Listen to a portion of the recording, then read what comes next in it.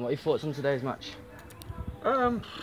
We weren't very good, to be fair, first off, and we knew obviously Romulus coming here. They had a lot to play for. They wanted to obviously give themselves a chance of staying in the league.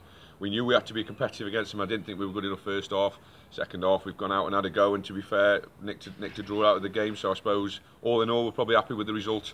Obviously, performance-wise, we need to be better.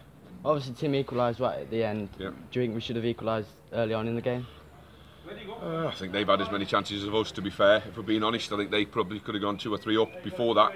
Yeah, we have had some decent chances. Mal's had a decent one in the first half, but then again, like I said, a draw is probably a fair result based on the clear-cut chances. Yeah. How can you sum up our season? Probably underachieved, if I'm being honest.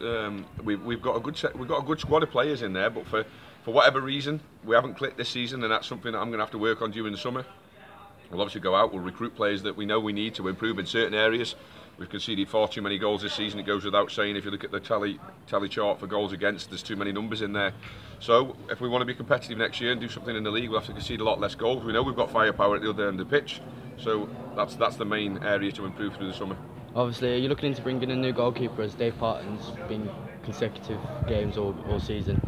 I wouldn't have thought we're looking at bringing a new goalkeeper in, that is for sure. Dave's been excellent. I would like to bring, yeah, I would. I think that's something we'll look to address during the summer. I mean, it's hard at this level to carry sub goalkeepers week in, week out, because obviously you want as many options on the pitch as you can.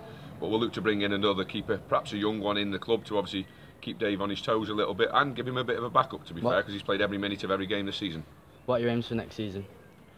If you can. Well, we want to be a lot more competitive than we have been this year. We know it's going to be a tough league. Obviously, we're moving into a new league. We'll have to obviously do some homework with that during the summer. It will be a competitive league, obviously, with a lot of the Manchester and Liverpool sides. You know, they bring that competitive spirit to it. We obviously need to improve the squad that we've got here to make sure that we're ready for that challenge.